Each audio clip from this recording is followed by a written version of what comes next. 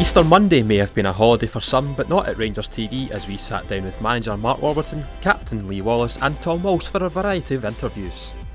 There was more of the same on Tuesday with James Tavernier and Martin Wycon sitting down for end of season interviews, while we also spoke to Billy Kirkwood on the upcoming Glasgow Cup final.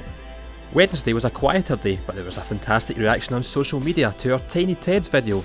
Check it out on YouTube now. Thursday was presser day as Billy King and Gaffer Warburton addressed the media. And Friday saw final preparations made ahead of tomorrow's trip to Raith, while fans queued for tickets for upcoming matches. Join us again, same place, same time, next week.